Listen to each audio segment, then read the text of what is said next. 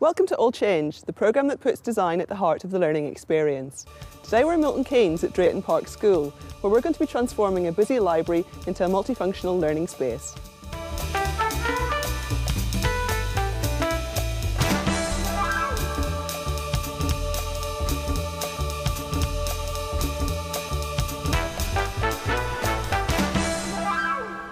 Drayton Park School have given us a brief to improve their library. At the moment it's in a busy corridor with lots of children passing through on their way to class.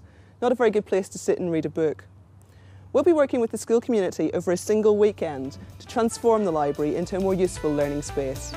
The main problem with the existing area is that there is nowhere for pupils to sit and write when using books for project work. Our design will provide workstations which maximise use of space and which will also help with circulation through the corridor.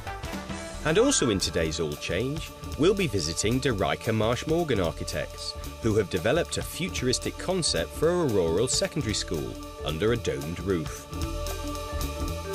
And we'll be going to Paget Primary School in Birmingham, who have worked with a landscape artist to design an outdoor learning space with a difference. And we'll be providing some ideas for sourcing a range of different desks and workstations. A busy corridor isn't necessarily the best place for a library. The challenge for the All Change team this week is to transform this space into somewhere where pupils can research, learn and relax. The corridor links lower and upper school classrooms. Several doorways lead into the library area and children pass through it all through the day. It's both a library and an important circulation space. At the moment, the biggest problem is that it's basically a corridor. It links the two sides of the building, so we have Key Stage 1 down that end and Key Stage 2 down there. And this is the only way that they can get through from one room to the other. And also because we've got hall access as well, it just becomes less of a library and a learning space and more of a walkway through the building. And so it's not stimulating and the children don't really want to come in here at all. And what do you want to get from the new design? It needs to be somewhere where the children feel like they can come and research and pick up a book and really enjoy what a library should have to offer. They can sit down and curl up with a good book, or they can chat with their friends about an issue they're talking about in class, and just making it a lot more interactive and a lot more inviting for the children so that they will want to come down here. Architect Sholanda de Cruz designed the new look for the corridor library. Marco de Cruz and his team consulted with staff at Drayton Park School before meeting up with our project manager John Craig to discuss the installation of a linear set of workstations along the corridor. Picking up from what the school said, they wanted this space to be unified, and this strong element comes through and engages with that route through, and it just pulls all the space together. And I think the key to that is this linear element, because it's using the space effectively. We've used the idea of a bar or a coffee bar, something that you might find in a station or in an airport, somewhere where somebody might pull out a laptop or make a mobile phone call. And those are usually very efficient spaces because people have to move around them. So we're using that idea because it's the same kind of flow pattern. You've got people going from the hall to the classrooms and back again, and we want people to be able to use that space effectively. So by lifting the working plane up, by providing stools which can then be tucked under when they're not in use, we're freeing the floor, but also creating this very effective linear workstation. So John, this is quite a challenging space this morning. You've hit the nail on the head there. I think the biggest problems we have here, because it's the only room for a library in the actual school, is the fact that it's a corridor. Mm-hmm. And not only is it a corridor, there's actually 5 doors leading to this area. But the whole idea of the planning here is to build a workstation and to sort of unify. I mean, Marco's feeling was he wanted to have linear lines running everywhere in yellow and white. And then, of course, down in this corner here, we have actually a little chill-out area with mini little sofas, so they can sit and read, and the teacher can actually sit with them and read stories to them. So, but there's a fair amount of construction. And there's going to be a lovely frieze as well above the window, isn't there? There is. In fact, we've got the children actually cutting out letters and doing this little alphabet here running along the top. And as you can see from that, I mean, we've got some bookshelves here.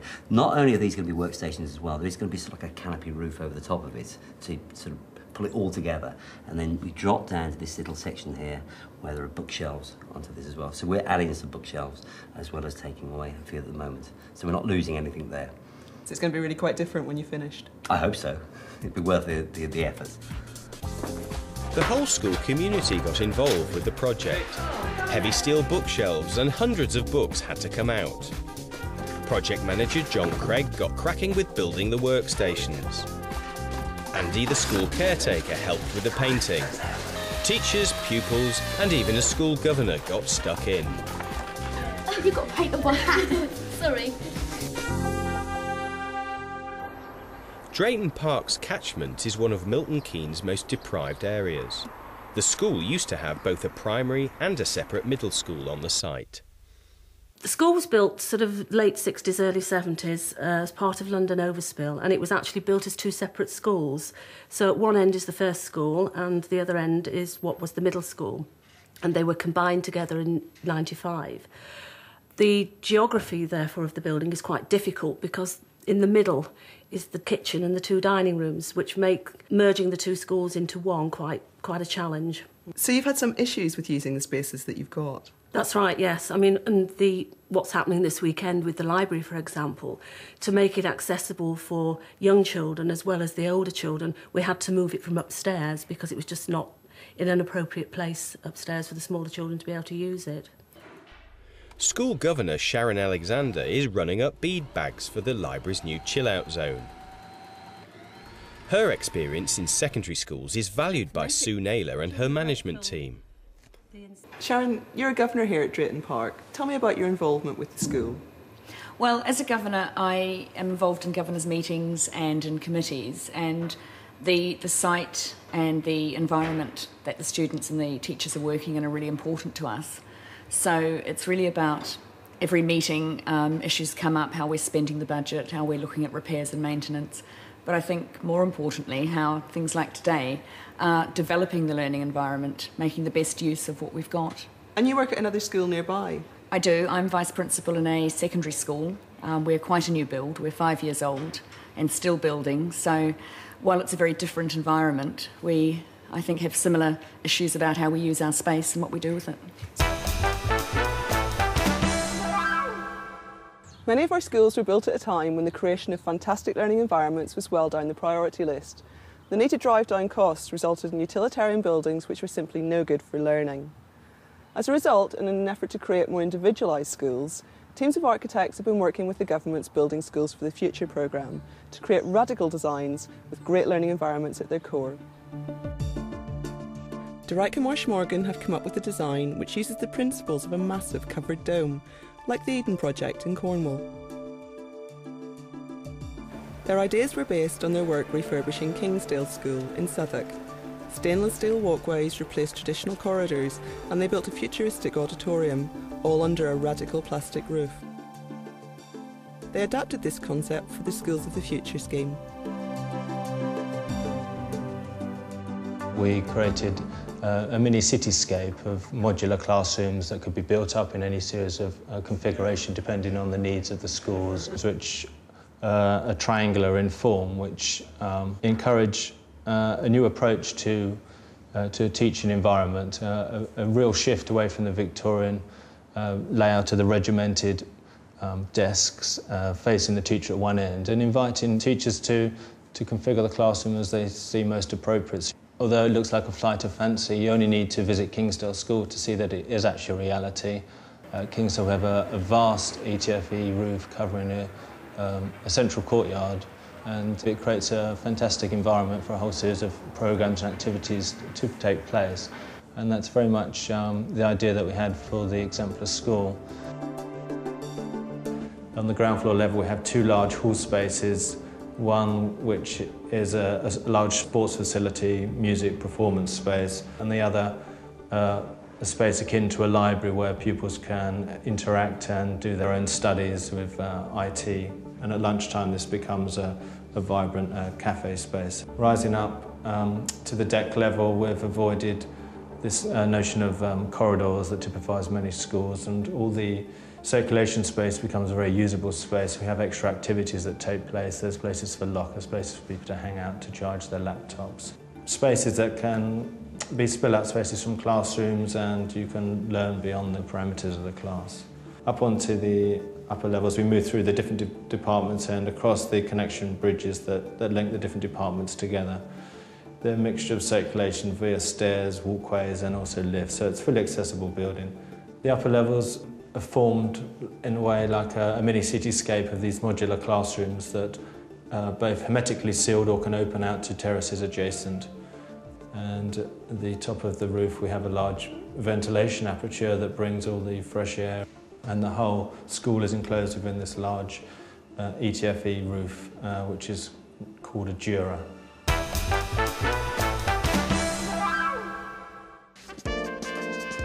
Lots of cutting for John Craig to construct the supports for the workstations. See, pace to measure twice.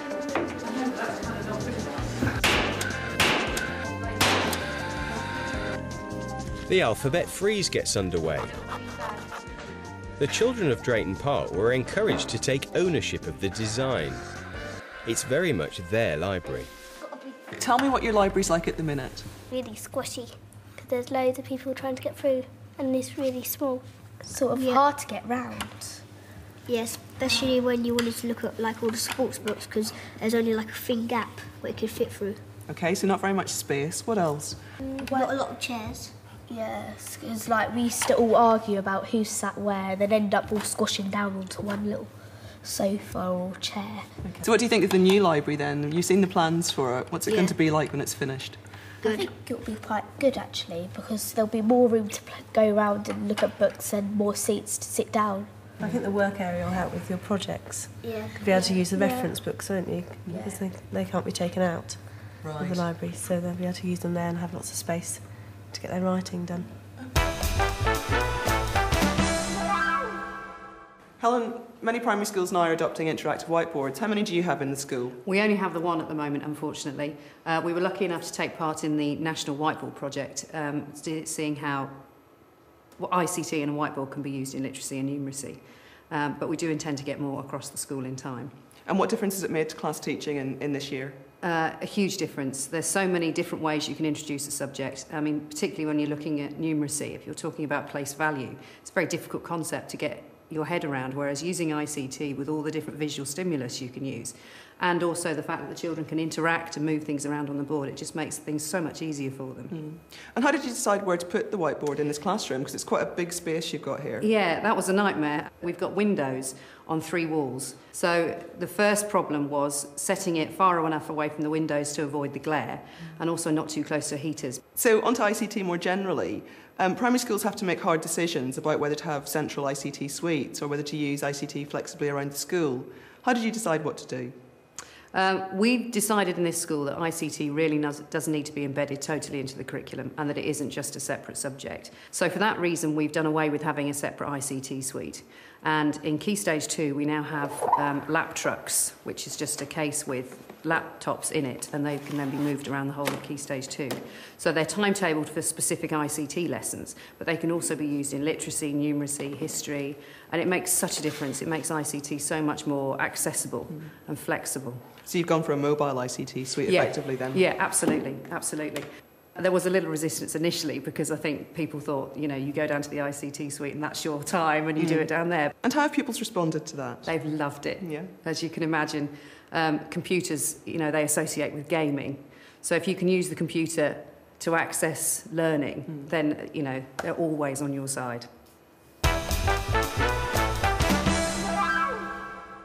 School playgrounds can be exposed spaces with no shade and nowhere for children to sit and read and relax. The pupils of Paget Primary School in Birmingham have been working with an artist in residence to create an environmentally friendly space in their playground.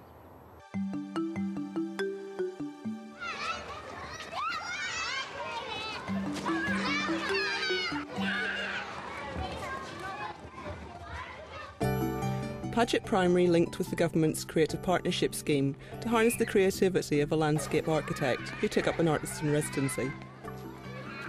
Paget School's playgrounds are the classic tarmac spaces of skint knees and football matches built in the 70s. The landscape architect encouraged the children to look at their surroundings and change them for the better using their own creativity. Mike Fletcher worked with the children to design a quiet, shady outdoor space for learning and play, landscaping a grassy area with trees to provide shade, and curved pathways were designed by Padgett pupils. These are some of the drawings that were produced by the children when they were doing the beginning times of their design for the quiet shady space outside.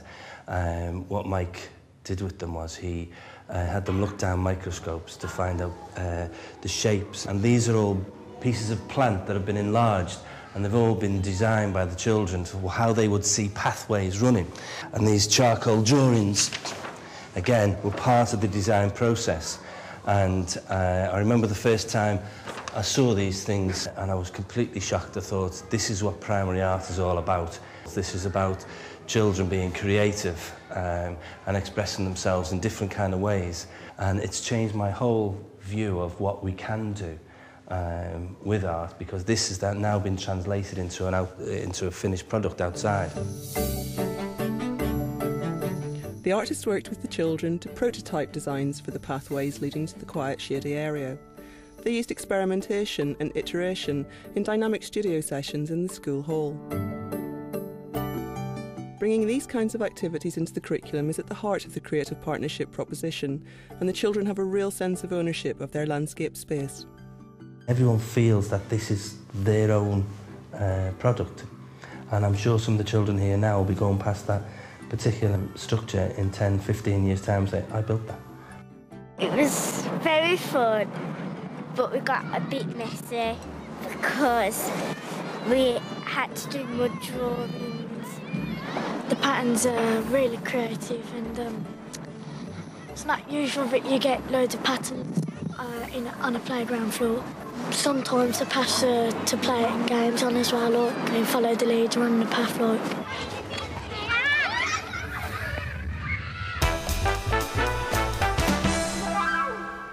I work with pupils around the country on school building design issues, and one of the things they always highlight is the need for social spaces.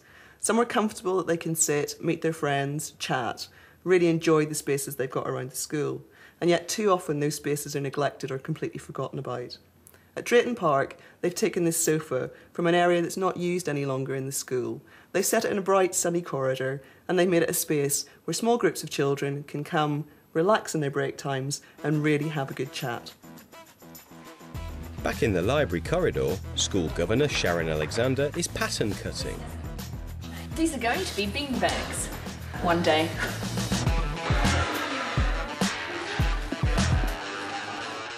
With all the teaching staff at Drayton Park being women, there's no blokes around to interfere with putting the mobile storage together. Girl power rocks.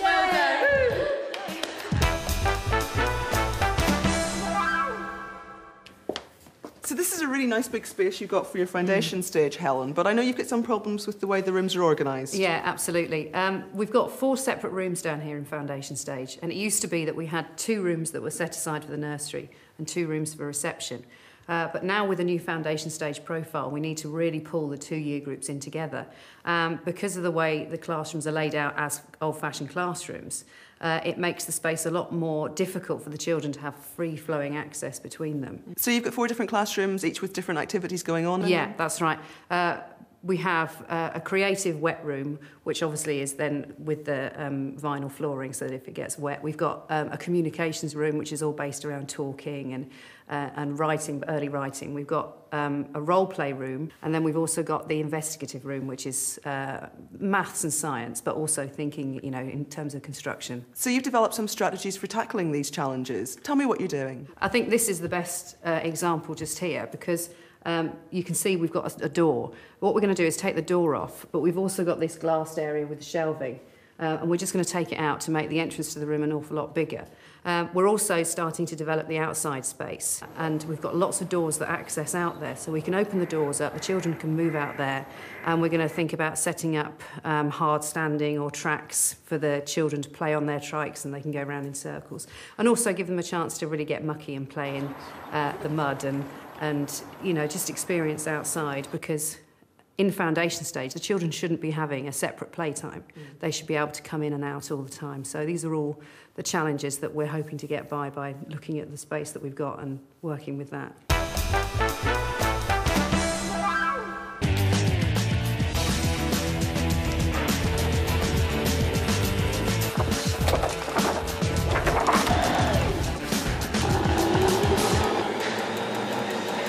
Helen, it's been a really busy day. Have you had fun? Yes, it has been good actually. It's been very long and very tiring, but we've been very lucky. We've had all sorts of people come in through the doors.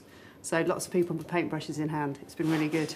I saw staff here today and pupils. Yeah, absolutely. We've had teaching staff, we've had LSAs, we've had school governor doing the first bit of sewing she's done since she left school, and we've had children in painting and doing letters. It's been fantastic, it really has. They're really committed to the school, aren't they? Absolutely, yes. It's been a good day.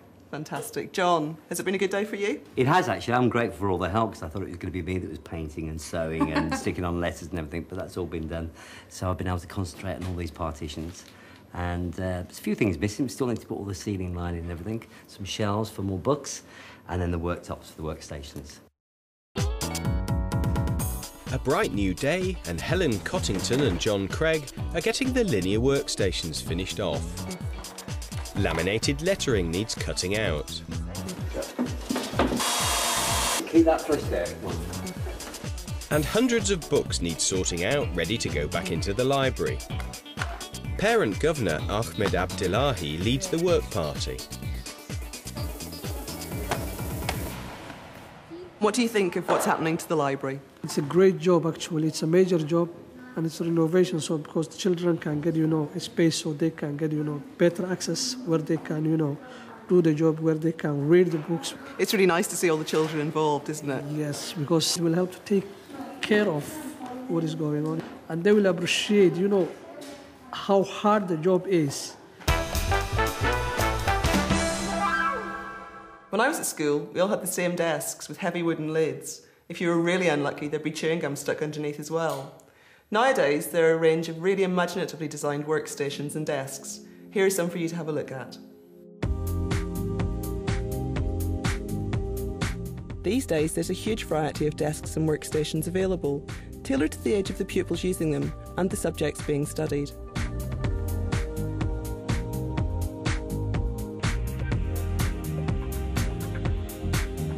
The Postura is lightweight yet very strong and comes with a matching chair. The Classmate storage lifts out.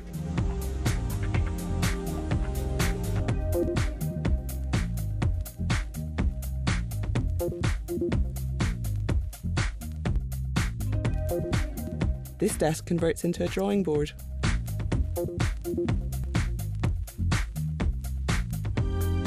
The Orbital's chair rotates around the desk.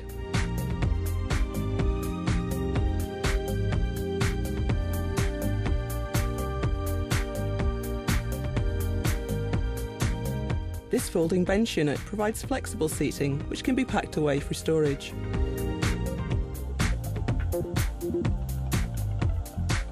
All suppliers comply with the British Educational Suppliers Association Code of Practice, and full details are on the Teachers TV website.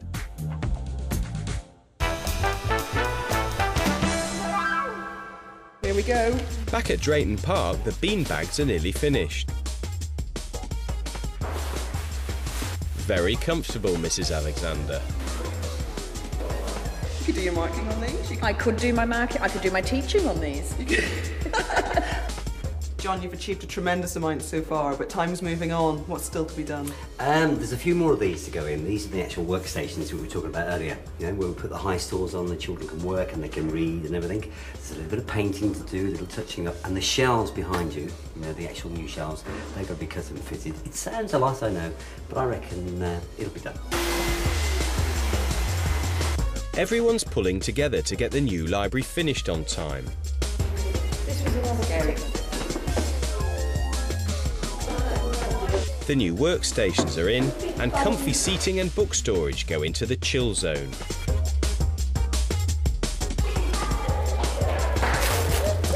Go away.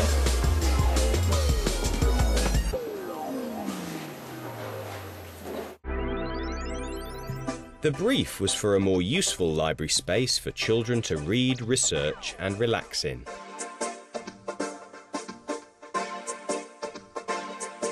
Yellow ceiling panels carry the line down the corridor and across into the chill zone.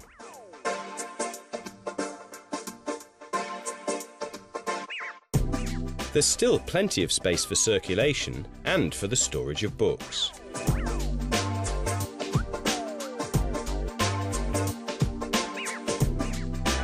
The reading and relaxing area has been made much more inviting.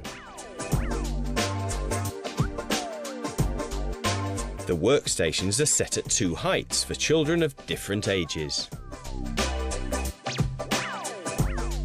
John, it was a big project, but you were confident. Have you managed to finish it? Actually, I'm not too sure whether I was confident. Actually, when I saw the plans, I thought this is going to be a lot of work.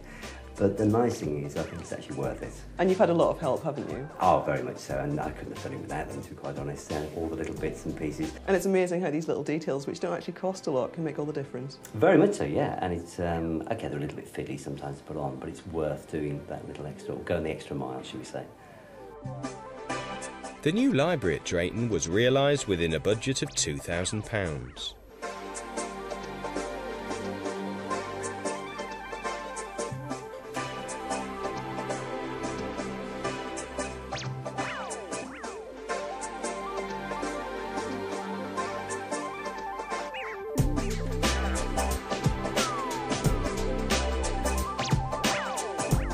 The research zone allows for study, but doesn't stop traffic along the busy corridor.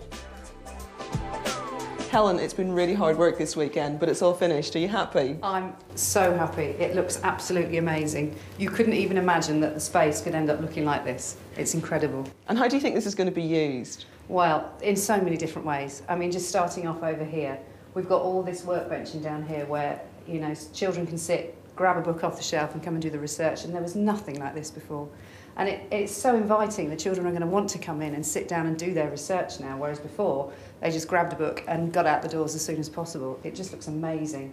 And you've got this fantastic chill zone round here. Absolutely. So how will this be used then within the school?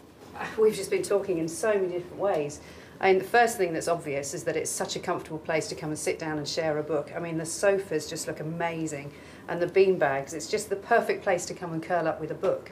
But also, we were also talking a second ago about those children that perhaps have had a distressing morning, or, you know, something's happened to upset them, and it's the perfect place for them to come and chill out, because there's nothing threatening. The colours are vibrant and it's so relaxing, and such a nice place for them to come and just have 5 minutes time out. It's going to be amazing. And how are you going to take this forward through the rest of the school then? Well, it's fired us up. The next thing, I think Foundation Garden will really get going with that and use some of these ideas, the colours, signage, all the rest of it. It's just made such a difference to the way we think about things, I think. If you have a project that we can help with, or you'd like to tell us about something you've done recently at your school, contact All Change through the Teachers TV website. We'd love to hear from you.